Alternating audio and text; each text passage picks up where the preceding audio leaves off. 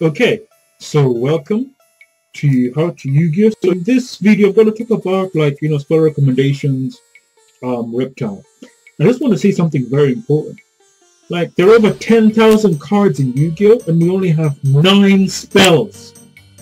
9 Reptile spells. Yes, 9 Reptile spells. And out of those 9 Reptile spells, only 2. Yes, 2 are usable and playable.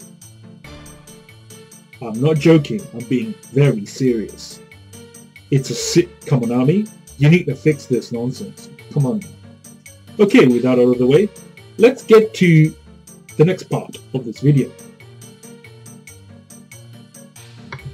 Good cards, recommended cards, universal cards.